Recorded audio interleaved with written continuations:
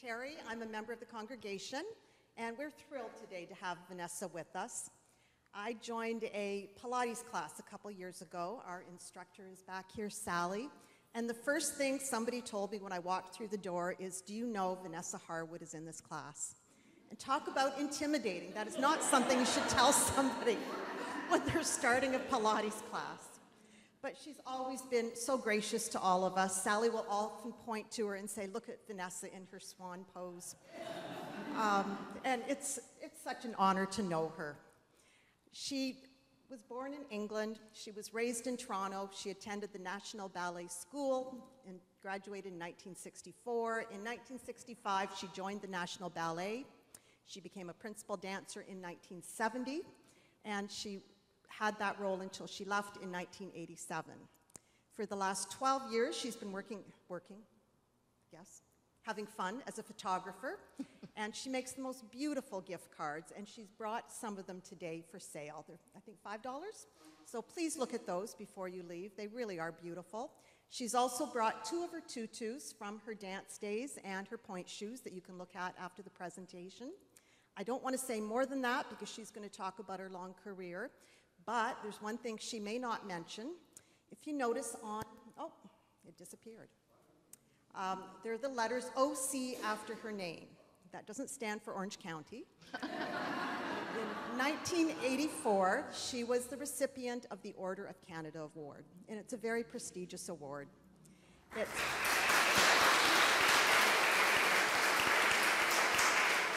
for outstanding achievement, dedication to the community, and service to the nation. And it's quite an honor. I don't think she was going to tell you that. So anyway, please welcome Vanessa.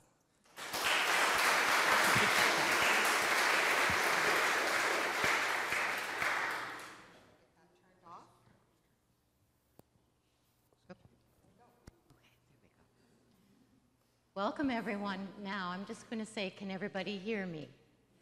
Yes, yes, in the back. Can everybody hear me in the back?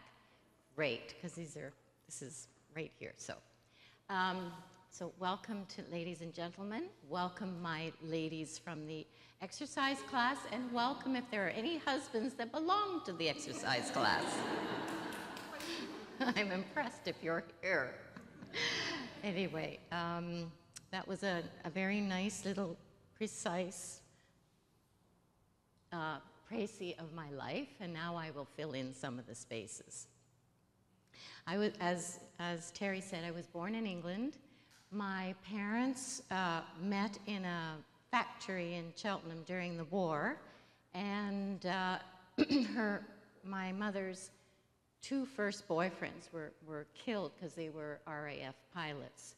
So when she met my father, she was happy because he worked in a factory and he couldn't go actually to war because he was an engineer. So anyway, they got married there, the war finished, and things were pretty rough in England in those days. And my father said, there's so much more opportunity in Canada, there's jobs, there's all kinds of wonderful things there, let's go. And my mother said, oh, okay. So that's sort of the only thing he did on the spur of the moment in his whole life, which was to come to Canada.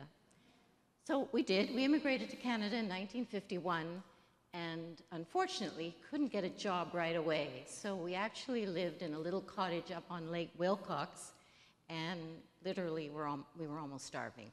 But, you know, my mom was making potato dinners for as best as she could. So, but then he did get a job because he was actually very good at what he did, and he worked ever since. And one of the things my father did was invented the electrometer, which is the inside of a gyroscope, which went into the first Airbus with Air France. So, and my grandfather was also an inventor, and he invented the self-winding watch. So that's that side of the family, and my mother was a dancer. She danced in Bristol and then had to give it up when she went to Cheltenham because she couldn't dance there.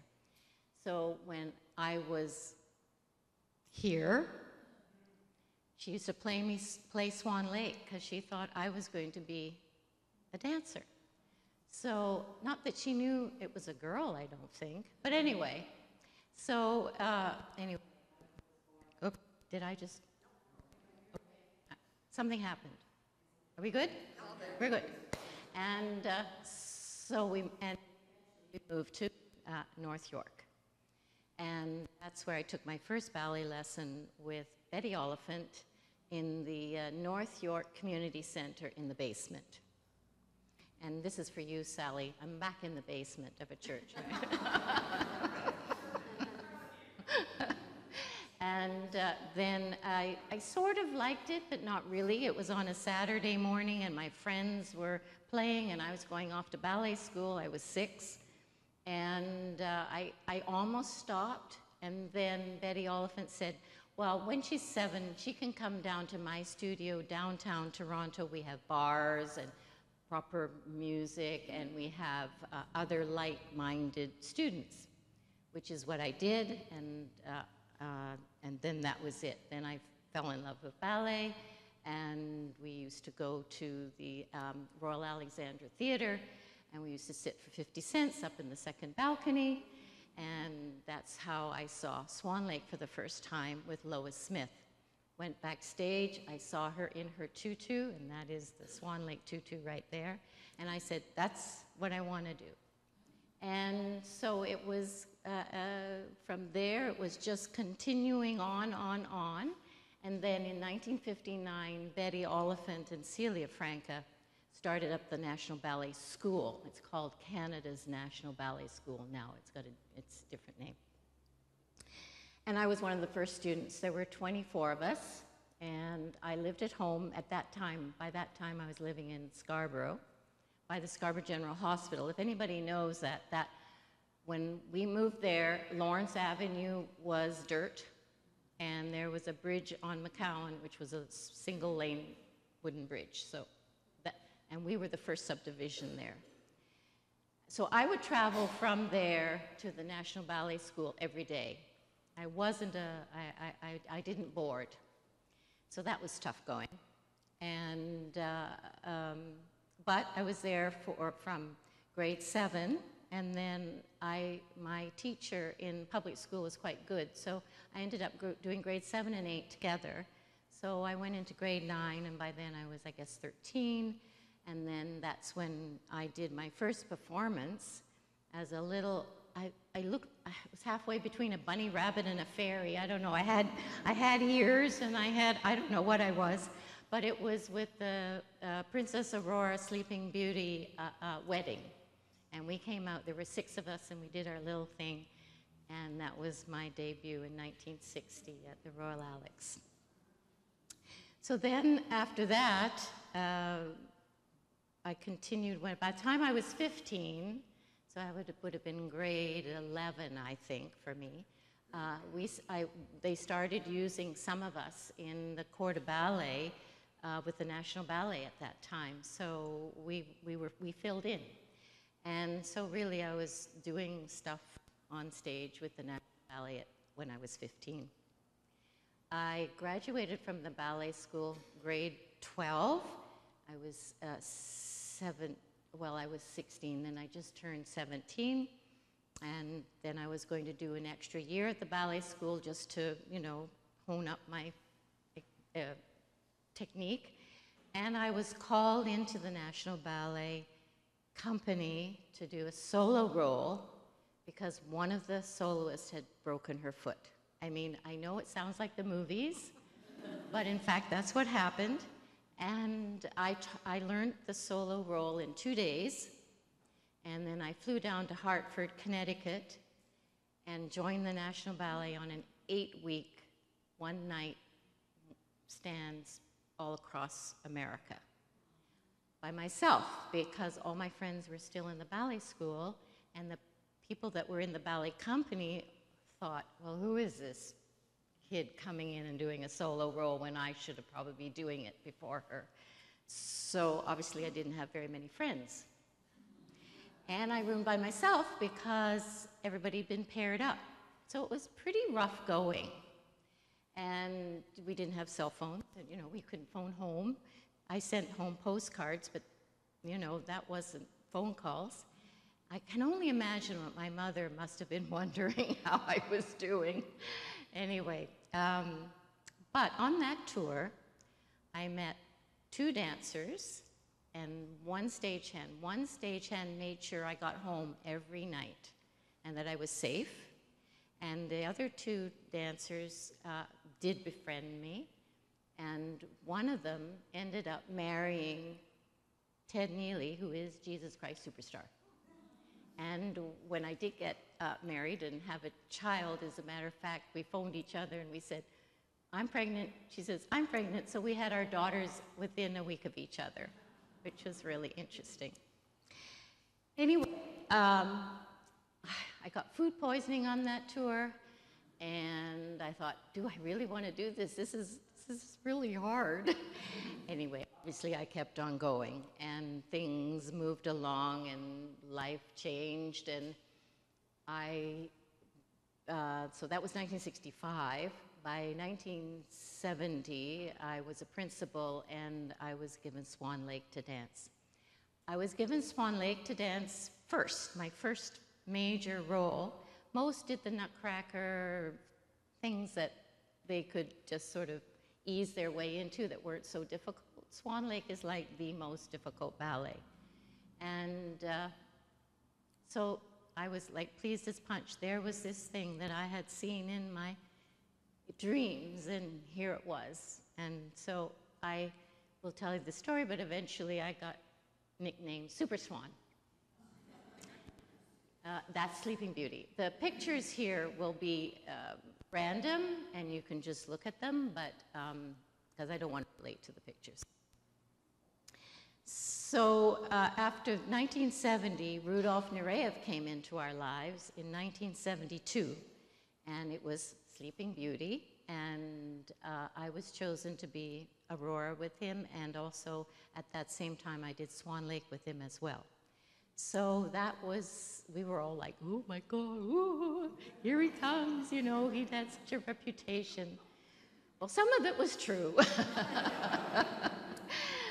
But he was the most exciting thing that had happened to us ever. And one of the things that he did was he made us ballerinas.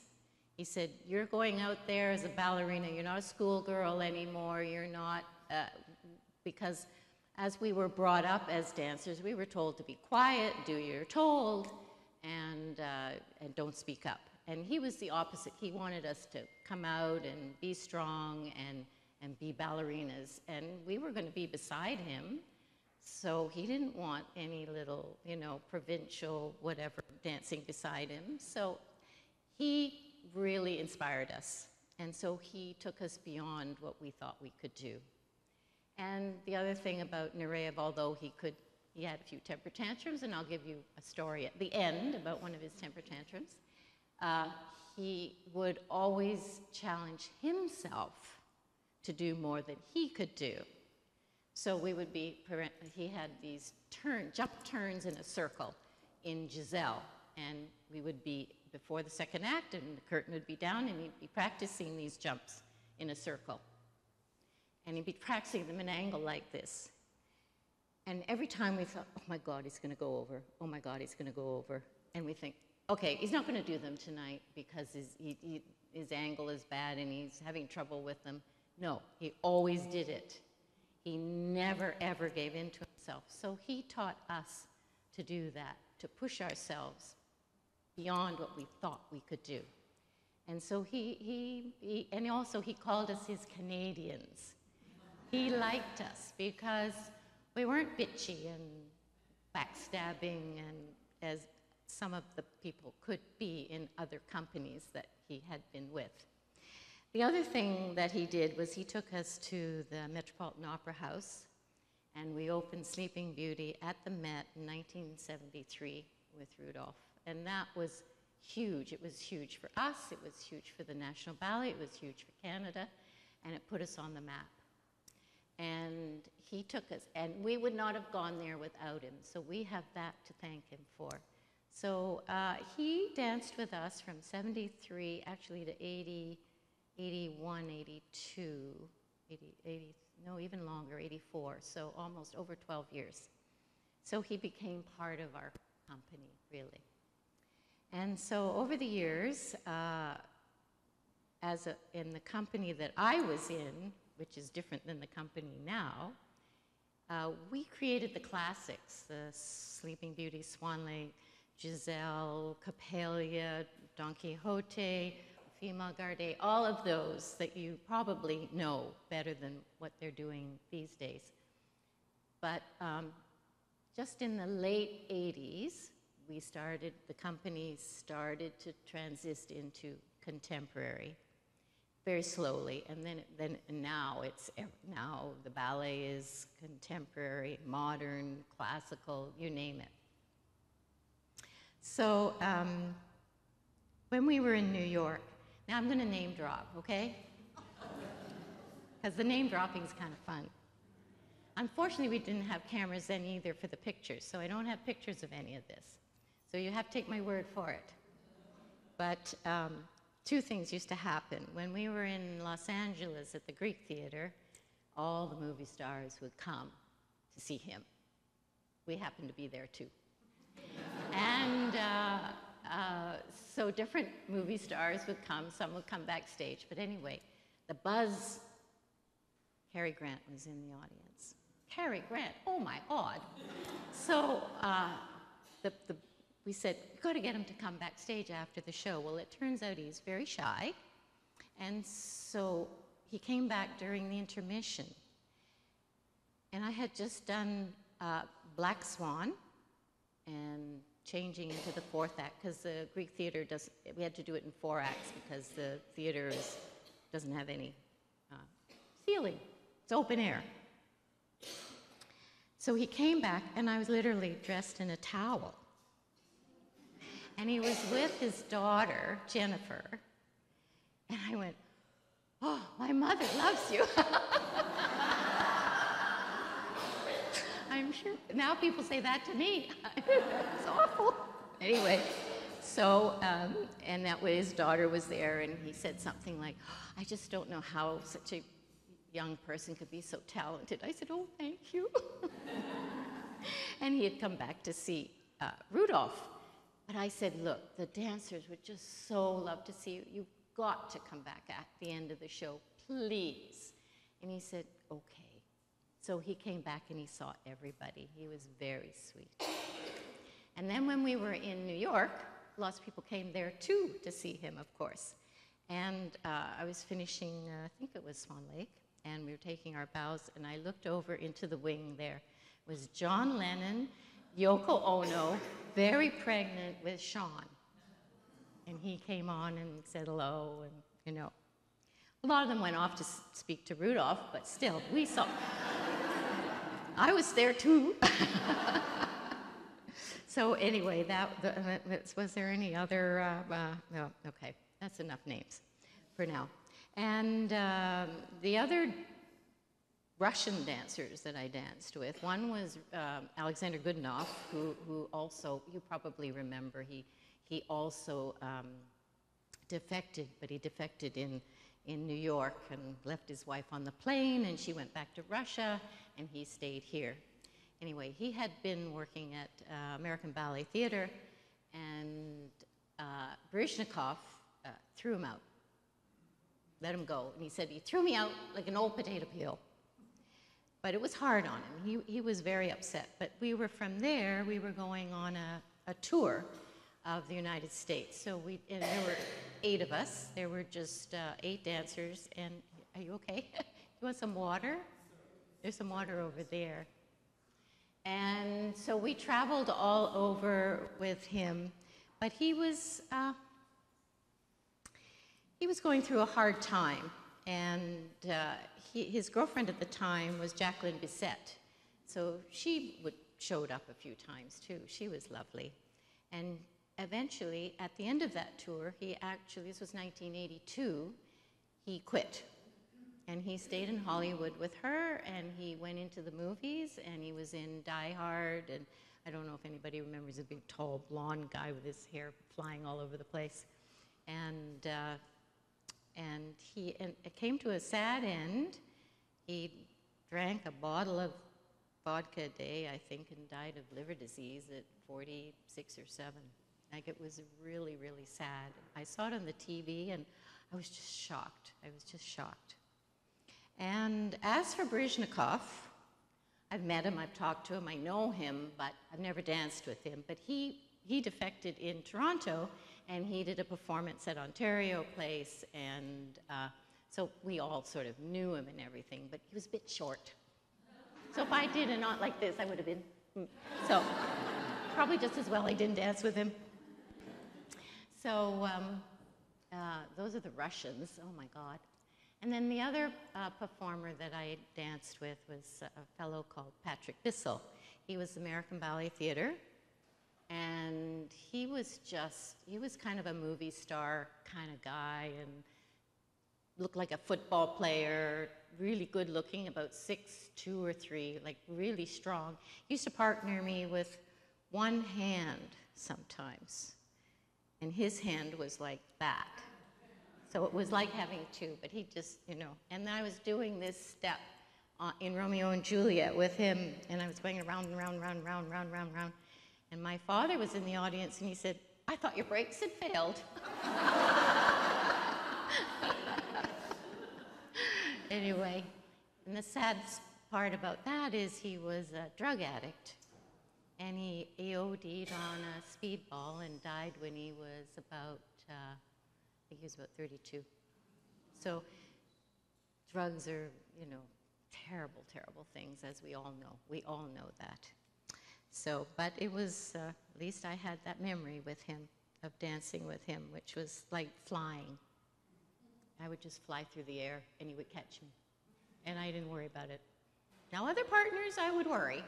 Yeah, some of them weren't quite the same strength, so I would have to be a little bit more careful when I did things. So that took us to, then I got married to my husband, who is here, Dr. Hugh Scully. We met at a blind date. I won't go into the details. And we got married in 1980. And then I had a daughter in 1984, and there was a big change going on in the ballet at that time, and Eric Brun came in and took over the reins, and he was trying to get rid of the older dancers so he could bring up his younger dancers. So that was the beginning of the end for me, and then I left the ballet company in '87, but I continued to dance because I wasn't ready to stop yet, but I was dancing on my terms, not their terms, which was nice. So I was guesting and teaching and doing all kinds of things. But when you're a principal dancer, you have to stay in principal dancer shape every single day. You have to do your ballet class every single day. You have to rehearse. You have to do it. You can't just go away for a week and then decide to dance again. You have to do it all the time. So to keep that level up at a certain point was difficult, and my performances had sort of evened out. But I was just short of 45 when I retired, so I actually did really well as a dancer. Because a lot of dancers burn out at 30, depending on if they have injuries or whatever. Male dancers tend to, their backs go and their knees go because they're lifting all the time. And and females can last longer. And in today's world, they have more physiotherapy and mental therapy. They have all these things that can help them now. And, I did forget to tell you one of the reasons I started dance. My mother said I was pigeon-toed, and so then when I finished, I walked like a duck. But, how are we for time? Oh, yeah, we're going, okay, we're good. One of the things we're going to do is I will continue, because I'll go right up to that's pretty much my career, but one of the things we did when I was in the company earlier days, we traveled a lot. We went everywhere. We traveled in Europe and Mexico, all over North America, obviously Canada, United States, and every year with the government would pay for us to go one way east or one way west every year. So we would do tours like that all the time. It's too expensive for them to do that now. So, and they also have an opera house, so they do more seasons in the opera house, and they do, just now they're starting to travel more. They've just been to Russia, and they've been in London, and where else interesting did they go? I don't know. But they're going out more than they used to. So now I'll tell the story about Super Swan. We were in Covent Garden in London, 1979, and I shared Swan Lake with Karen Kane. I shared it with some of the other dancers too, but the two of us did it the most. So I was down to do one Swan Lake, and then there was a mixed program on the Saturday afternoon, and then there was another mixed program Saturday night. Well, Karen Kane had disappeared at the beginning of the week in London. I was left, and then Frank Augustine hurt his leg, so my partner was Peter Schofus, and he wouldn't come in and do another performance on the Saturday. So they made me do a whole Swan Lake on the Saturday matinee with a different partner. And then I had to come in that night and do the Black Swan Pas de Deux and the third act of Swan Lake in the evening. So I did like 3 performances in 2 days. So they nicknamed me Super Swan. And then after that, Karen Kane was having a difficult time and missed the next tour. And the tour was Swan Lake, and Veronica Tennant had her ACL fixed, and Nadia Potts's back leg wasn't working. I did them all. I did 17 on a Western tour. So I was on like every place we went. Super Swan again. So that's how I got my name, Super Swan. And I've always felt very close to it. And the other thing I did eventually was a thing called the Diamond Swan. And that's different than Swan Lake. It's by Sanson. It was done by Pavlova, and Fokine created it. The one I did was a little bit different, but that's fine. Everybody does their own version. There's not a lot to it, just a lot of fluttering and dying. So.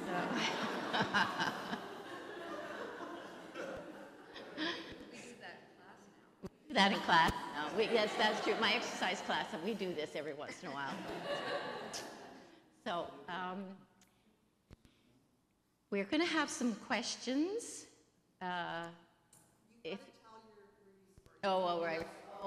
Okay. So this is, okay, I don't want to upset anybody. It's my Me Too story on stage, okay? Okay. This is at the Met again. This will finish this. We get into the other stuff. And I'll talk about how shoes are made as well in a minute. In Sleeping Beauty, has everybody seen it? Everybody knows the story. The princess falls asleep for 100 years. The prince comes in, gives her a kiss, and she wakes up and falls in love, and they live happily ever after. Well,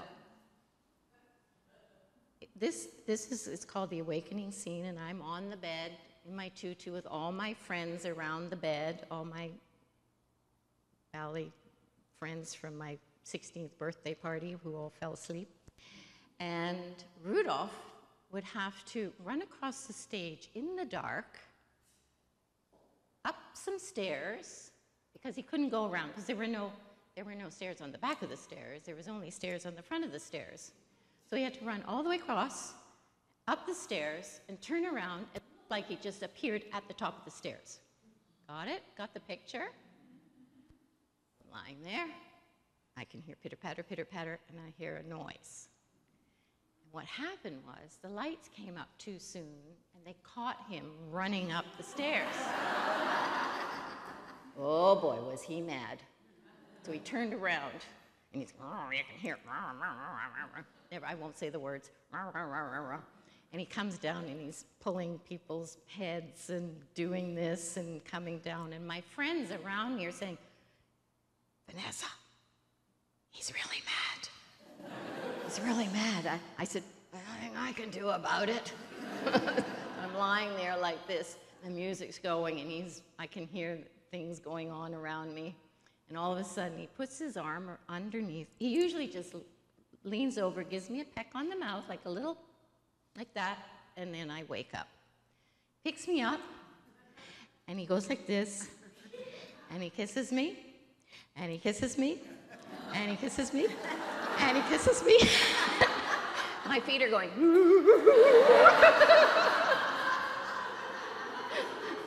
I wake up and I go, oh my God. Oops, sorry.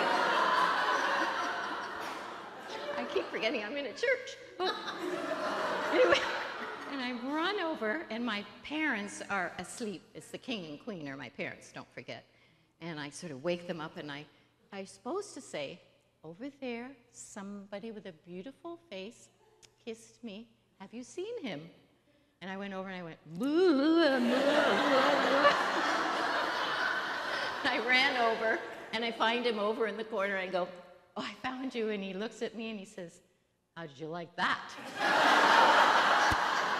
And I said, not bad. So we went over, we did the end, we do our ending. Everybody throws roses at us.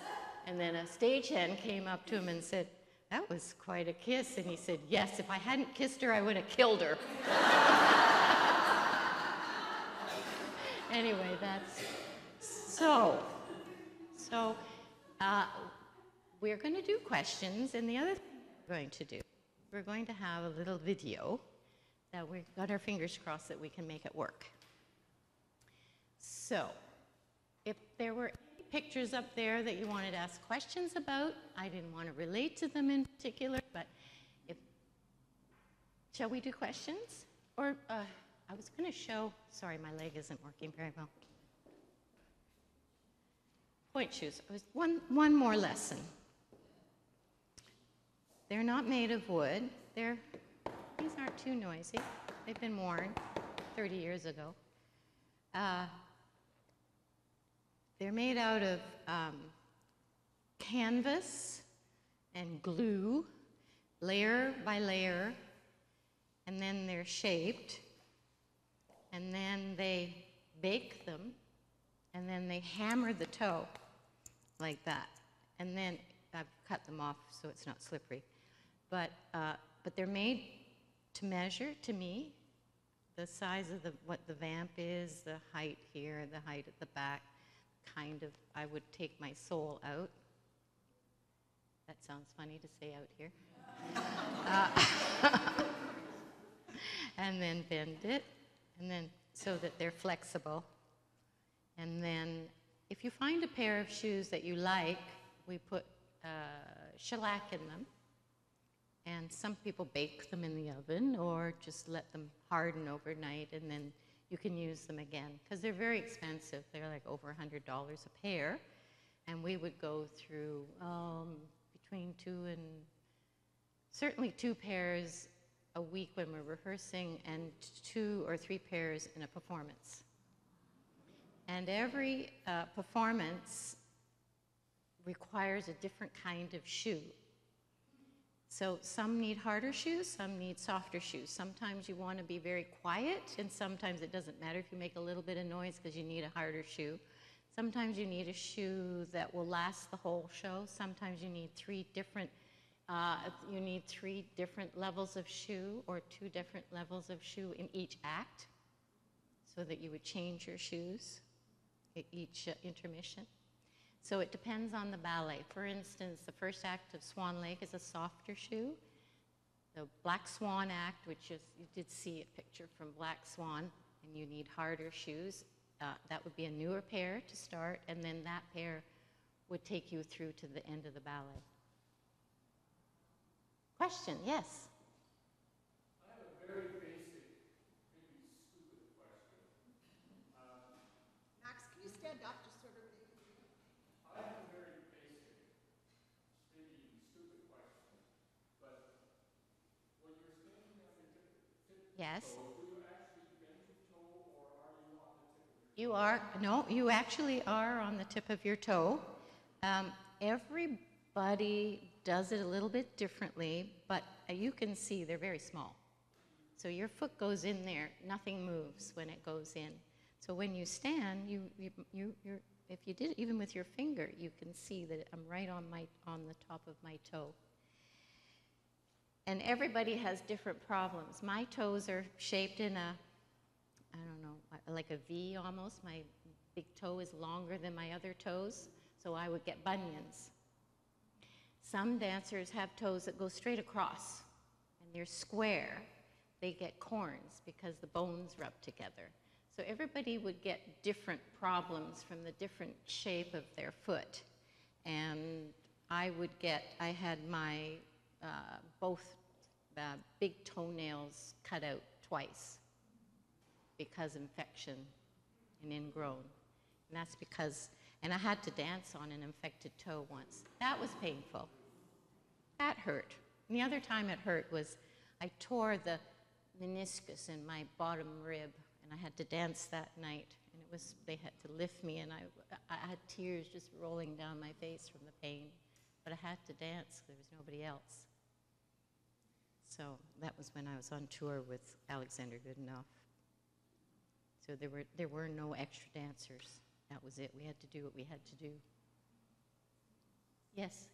Yeah, related to that last comment, we like the athletes, the hockey players nowadays, where if they're injured during game, they get shots for the pain so you can carry on. Yeah, I didn't get one during a performance, but I had tendonitis in my ankle, and I got cortisone shots in it, and that really helped it a lot. And I should have had the shot a lot earlier because then I was able to keep going. But yes, that's happened. People have had shots to keep them going. I mean, it depends on, when you're in a performance, unless it's really, really, really, really, really bad, and it can be really, really, really bad, and they bring the curtain down. And it happened also in Ontario Place once. My partner, he threw his knee out, and they had to just stop the performance for a while they got an ambulance for him and took him to the hospital.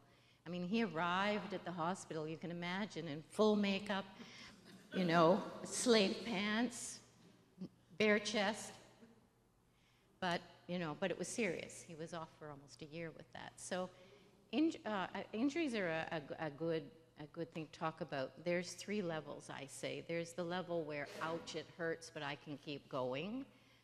Number 2, if I keep going, I could injure myself again.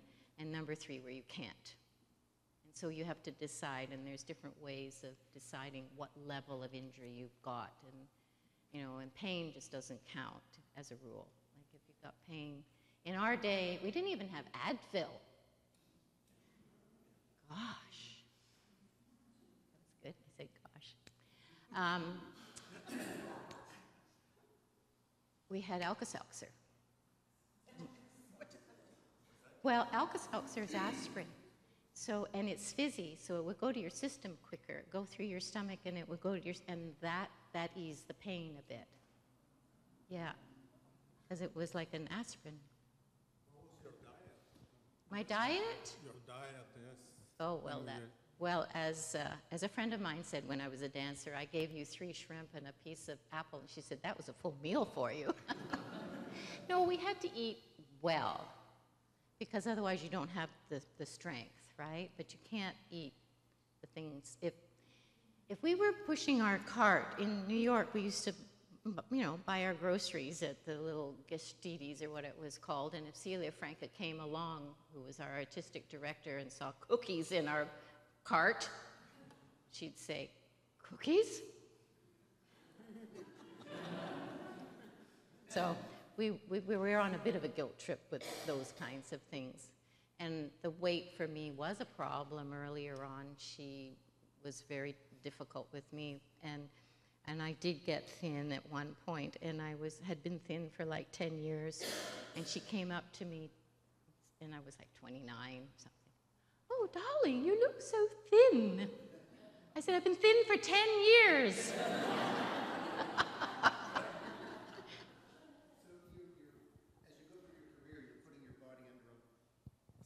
As you go through your career, you're putting your body under tremendous stress for 20, 25, 30 years. How does that manifest itself later in life? Well, it's weird because all my ballerina friends, they've all had their hips replaced now, and I haven't yet, but this one bothers me, and it's bothering me right now a bit. It's doing funny things. But Karen Kane and I are the only ones that haven't had our hips replaced yet. Yet, I guess, is the word, operative word. But different dancers have different problems, obviously, and it does take its toll. I actually am quite lucky, and one of the reasons I'm lucky is I was told I have very long muscles, so they don't bunch up and tear, and So from that point of view, I was lucky. I had the right kind of muscle. Oh, the feet.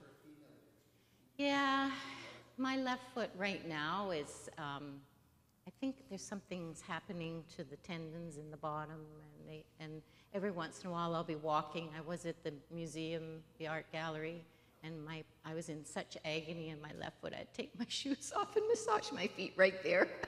Right in the, I couldn't walk otherwise. So it comes and goes, and we live with it. Yes?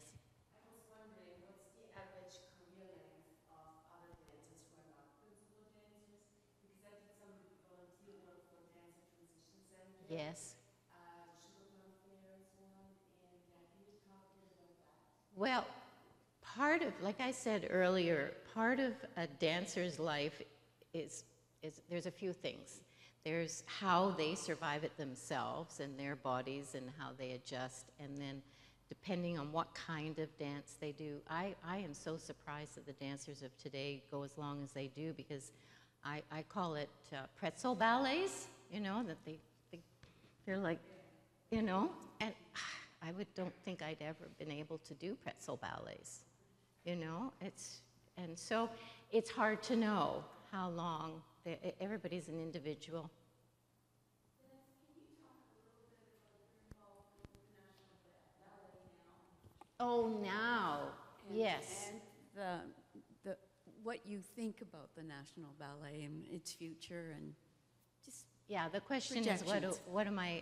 how am I involved with the National Ballet now, and what do I think of them now, right? First of all, I'll just say that I think Karen Kane, who is the artistic director, has done a fantastic job of the National Ballet. She's brought class to it. She knows all the people all over the world, so choreographers will come in for her and give her ballets, and so I think she's done a great job. I think the dancers are great, and they're doing new stuff all the time. But my involvement right now is as Patrons Council Committee, and I do two things with that. I thank people for giving money, which is fine. And the other thing I do is, I don't know if people go to the ballet, but there's a lounge for the patrons so they can hang their coats and have a glass of wine. And then I'll go to a ballet and I'll talk to the patrons. And if they have questions, I'll answer questions, or whatever. So I am involved, and it gives me a chance to see the dancers of today. And I love them. I love the dancers of today. I think they're absolutely wonderful. I really do. Oh, yes. And Guillaume Cote is, he's the principal star dancer, male dancer in the National Ballet, but he's also a choreographer as well. And when he left the ballet school, did I just turn off? I'm still on. There we go. There we go. He graduated from the National Ballet School, and then he became an apprentice. They didn't have apprentices in my day. We just danced, and that was it. I doubt if they even paid anything then either. But when you're apprentice, you only earn a bit of money usually when you perform. So he couldn't afford to live because he was from Quebec. So we took him in, and he lived in our basement. Nothing like a good basement, right?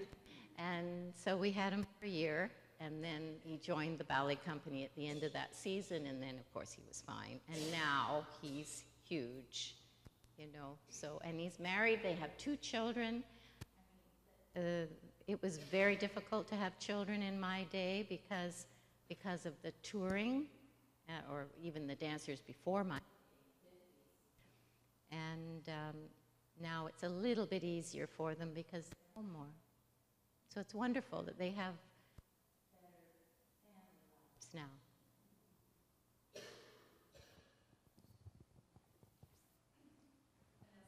Yes, Sally. Uh-oh. You know, in our fitness class, how we work on our arms all the time. Well, you and our class has been privileged to have you show us the Swan Lake arms. And I wondered if you would honor the audience by showing your Swan Lake arms. Oh, okay. On that note, Yes. see, I don't have to do it. You'll see. You'll see. Okay, so what we're going to do is we're going to watch a short little video. It will answer Sally's question. And afterwards, the tutus are here, the pointers are here, the cards are over there, and the wine is over there. Okay.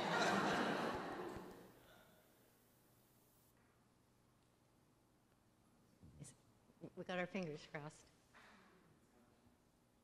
We couldn't get this to work yesterday, no matter how hard we tried. I'll turn my mic off.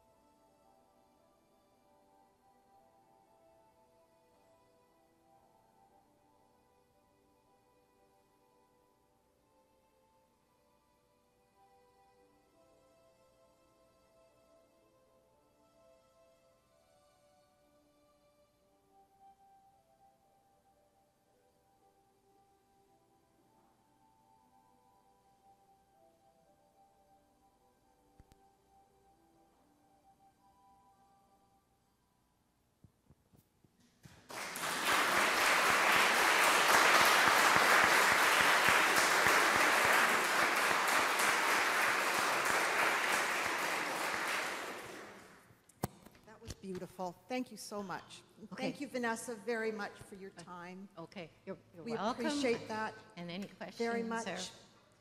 And that was done by, you'll see Elizabeth Lewis, and it was animation. And it was all in slow motion, which is kind of weird, but anyway. Before we leave, we'd like to have Charlotte come up. Oh, All ballerinas get flowers at the end of their performance. We couldn't let her go home without flowers. thank you, Charlotte. But we need, Peony is my favorite. I think we need a curtsy. Oh, yes. Oh, yes.